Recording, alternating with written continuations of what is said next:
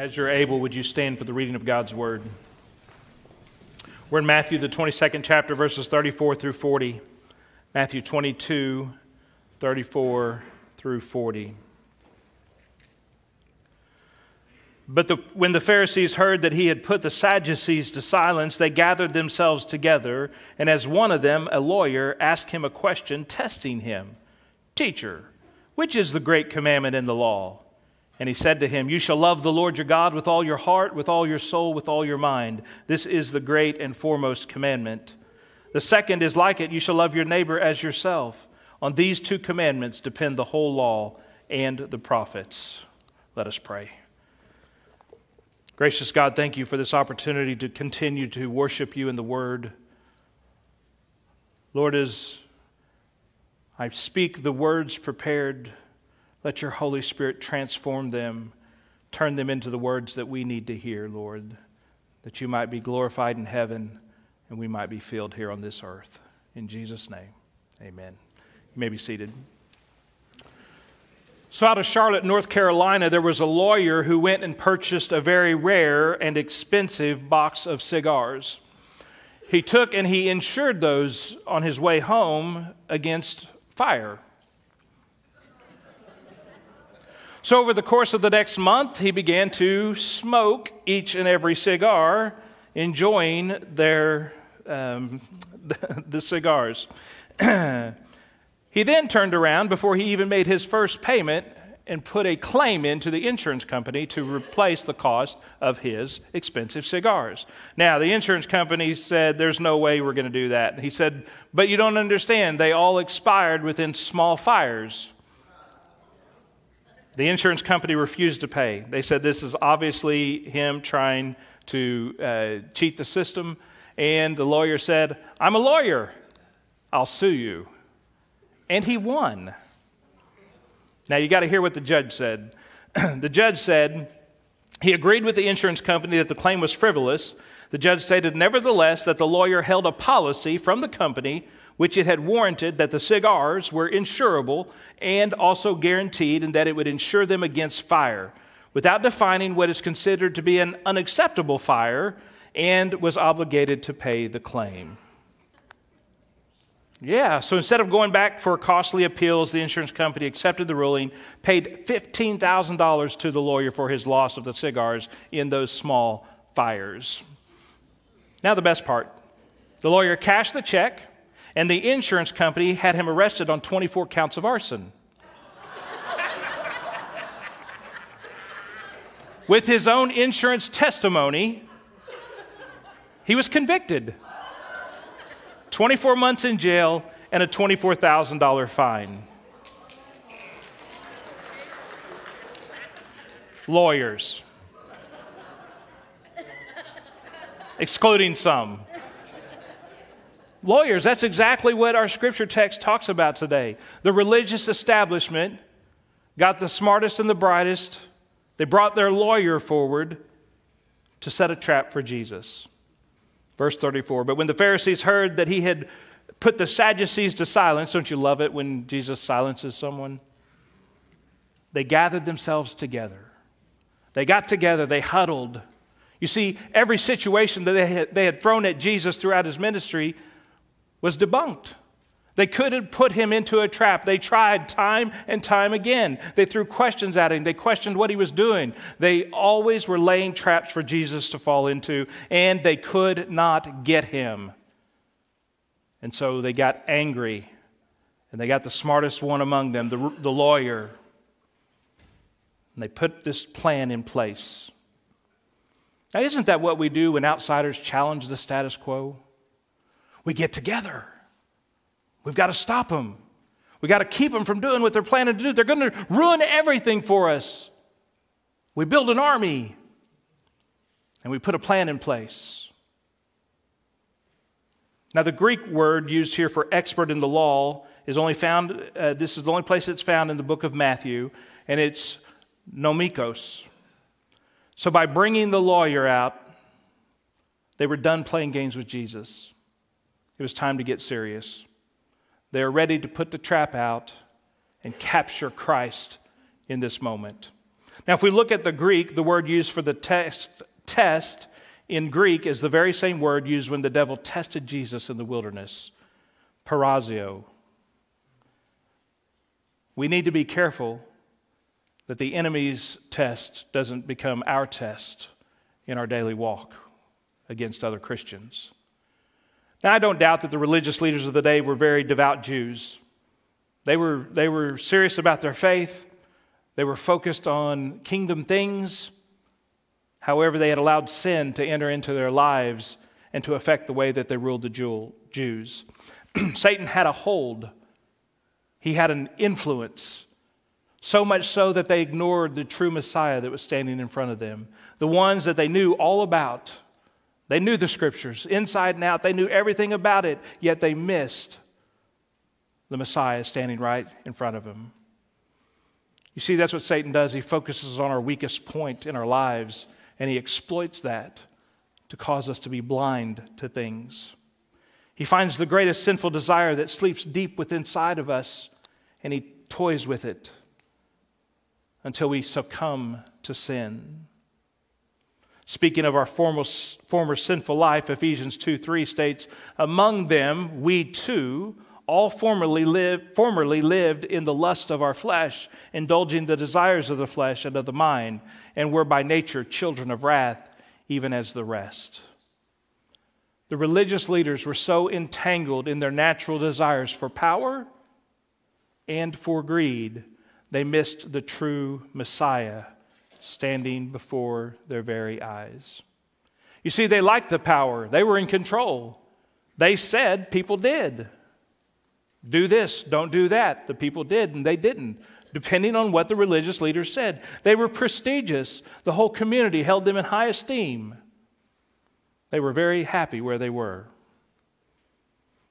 So they asked the loaded question of Jesus, verse 36, "Teacher, which is the greatest commandment in the law?" Now you have to understand, they had more than 600 laws on the books. 600 laws on the books. And the whole idea is to have Jesus tell them which one is greater than all the others. About 248, I believe, books or laws were about positive commands in correspondence, they say, to the number of body parts. And there were 365 negative commands corresponding to the days of the year. The Jews believed that if someone was to say one law was more weighted than the other law, they were attempting to take on a divine function. So what they were doing is they were asking Jesus to say which law was better than any of the others so that they could then accuse him of being God, which is blasphemy, and they would take the opportunity to throw him in jail. I find it interesting that this debate still rages today. We decide some laws are better than others. We decide that if you do this sin, it's not near as bad as this sin. Right? We say murder's horrible, yet we destroy people's lives with gossip and lies. Friends, a sin is a sin. Is a sin in the eyes of God. The Bible does not say any one sin is any worse than another, except for blasphemy of the Holy Spirit. Jesus himself said that was the only unforgivable sin. Everything else is sin. It separates us from our desired relationship with God. That's what sin does. Blasphemy of the Holy Spirit, in essence, is the rejection of Jesus, the rejection of the Holy Spirit, a turning away from, an apostasy, if you will. And over my course of time in ministry, I've had many people come up and ask me, or they start the conversation, "Pastor, I think I've committed the unforgivable sin." And I'm like, "Okay, well, tell me more. I want to know more." And so they tell me what the circumstance was. They tell me what took place in their life. They tell me why they feel this way. And I have to ask them one specific question. So if you've ever thought you've done the unforgivable sin, this is the answer to that. Do you still feel the Holy Spirit move when you pray to God?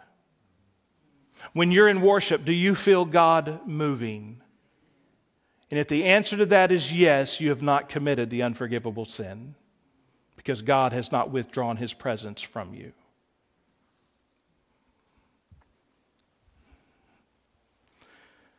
This debate, which sin is the worst or what law is the greatest, went on in Jesus' day. The Jews again believed that no sin was worse than any other, and so the trap is set. Jesus answered the question. Verse 37, he said to them, "You shall love the Lord your God with all your heart, with all your soul, with all your mind. This is the great and foremost commandment." You see, Jesus had already taught his followers the importance of love in the Sermon on the Mount. He'd already engaged his opponents in a lesson about love. Here he is tying it all together with the law.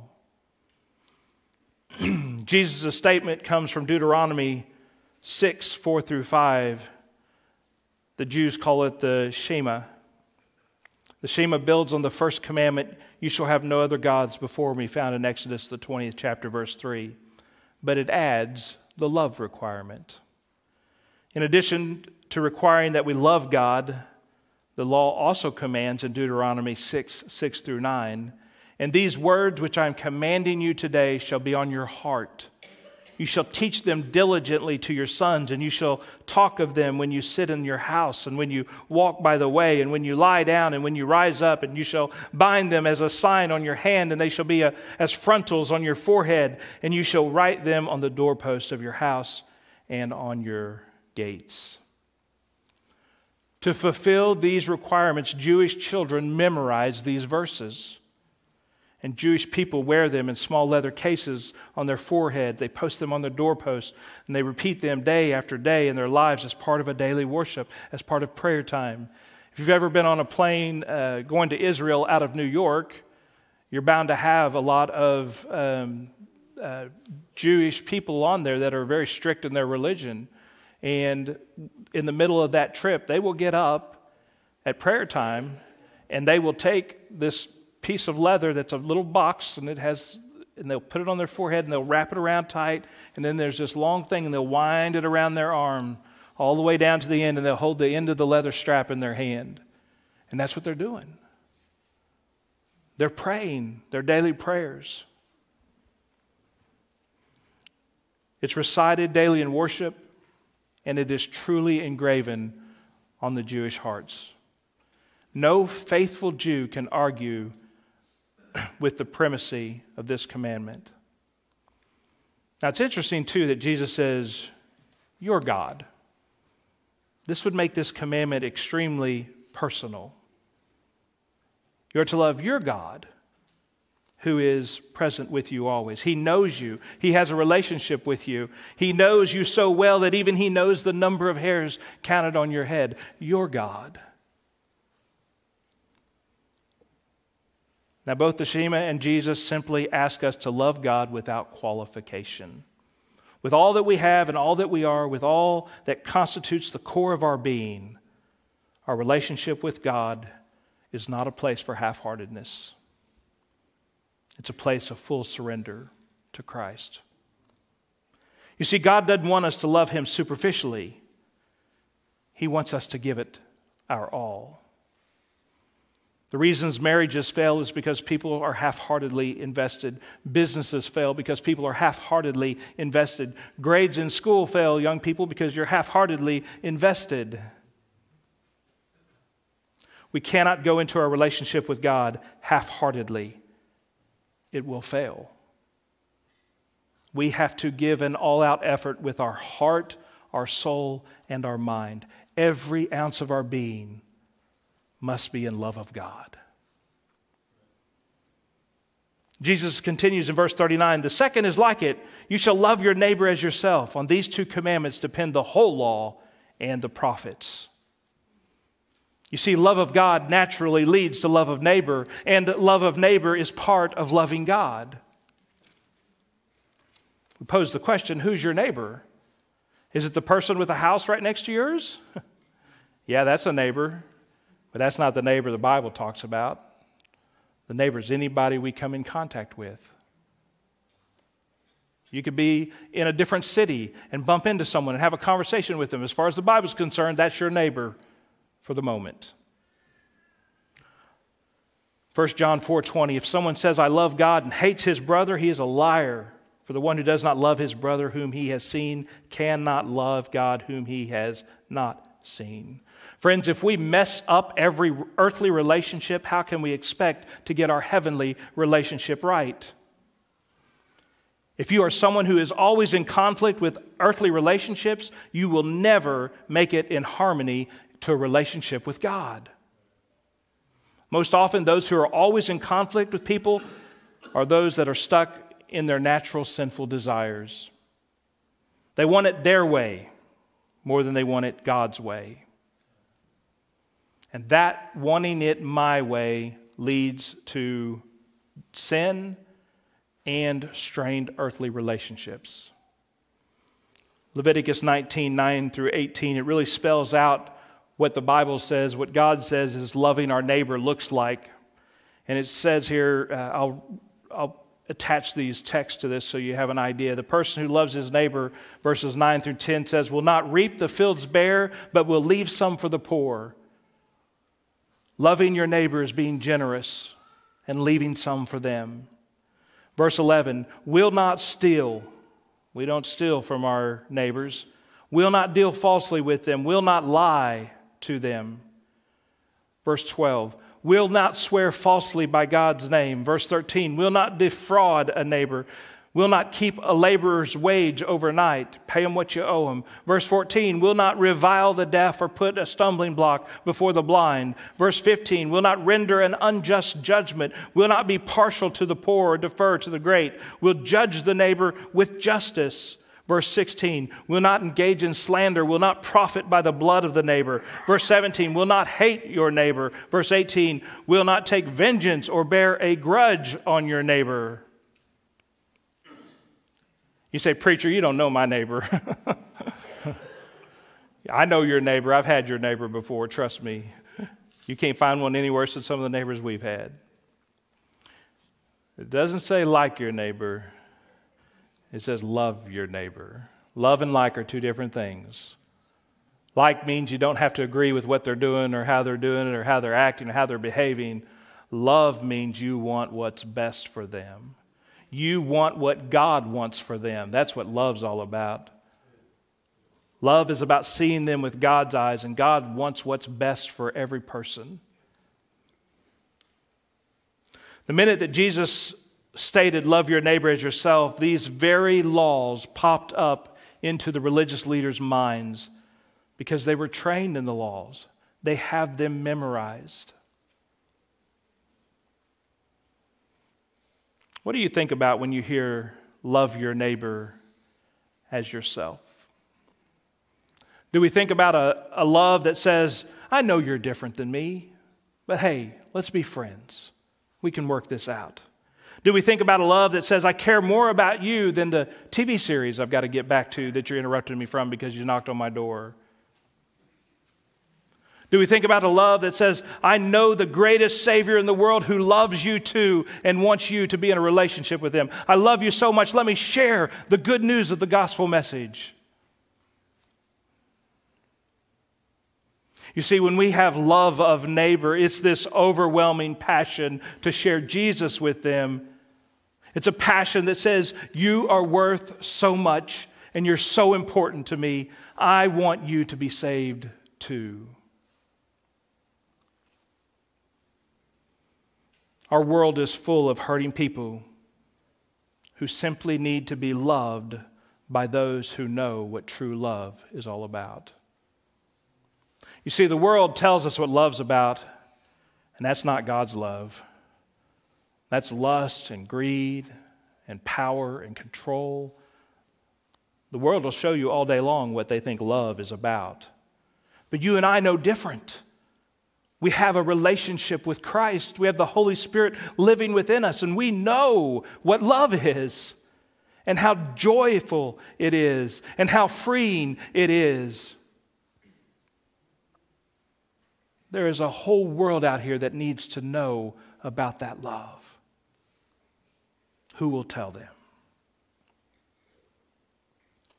In our text today, Jesus is saying, all of the laws, all 613 laws, hang on those two. Loving God with all of our heart, with all of our soul, and all of our mind, and loving our neighbor as ourself.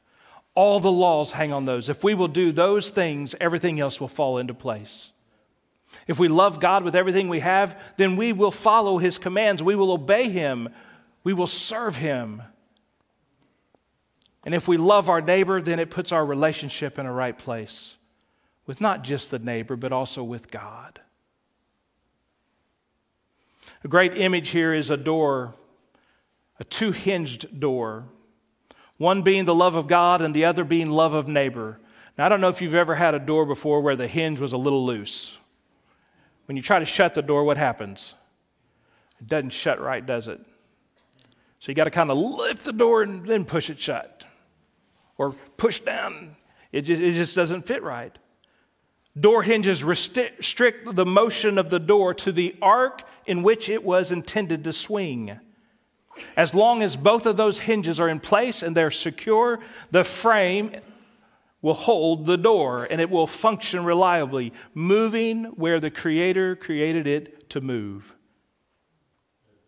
However, if one hinge comes loose, the door becomes an obstruction. It becomes useless. Eventually, it'll tear from the frame and fall over. The loss of either hinge, therefore, is tantamount to the loss of both hinges. And there goes the door itself.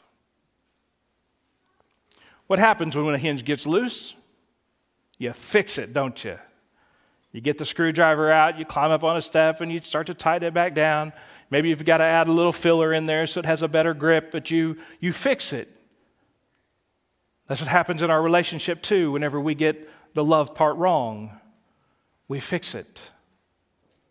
If our love for God is not where it needs to be, then we fix it.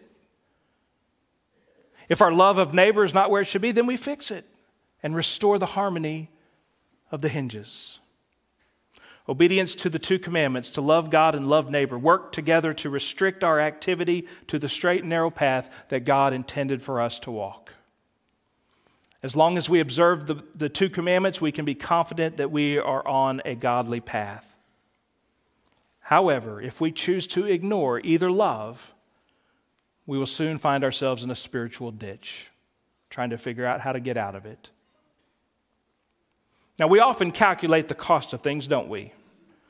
I'm in the process of adding some light fixtures to the backside of my house, some external outlets, so that Piper can be the Griswolds at Christmas. Is it a lie? Not a lie. Testify, sister. So I put out on Facebook, I said, hey, I'm looking for an affordable electrician. And everybody chuckles, affordable electrician. Ha ha, right? I could do it, but it'd be dangerous and the city would shut me down, so I can't do it. I'm weighing the cost, right? I want someone who's good and cheap. I don't want them to be not so good and cheap. So I'll weigh the cost. It has to be done right. Are they licensed? It needs to be right. Did you know that God counted the cost of loving you?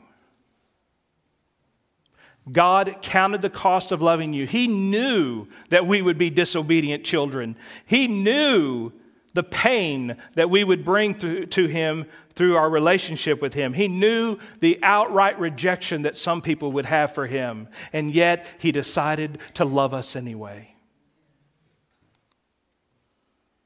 A love that says, no matter how far you wander, whatever direction you go, I will always be right here for you.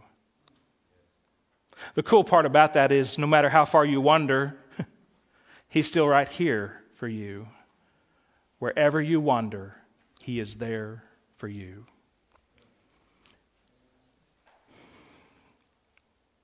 It's a love that says, despite the suffering of my Son, I'm going to send Him to sacrifice for you. It's a love that says, my love is stronger than your sinful desires. And our only response to that is to accept His love and live our lives in pursuit of His will for our lives. That's not an easy task, yet it's one that He will help you live out. He will help you live that task out if you'll seek Him with all of your love, with your heart, with your soul, with your mind, and if you'll love your neighbor as you love yourself. Would you pray with me? Gracious God, we thank you so much for the love that you have for us. Lord, we thank you for sending your Son to sacrifice on our behalf. Lord, never let us take that for granted. Lord, help us to be a mindful people. Lord, empower us to reciprocate that love to those around us so that they see you through us. In Jesus' name, amen.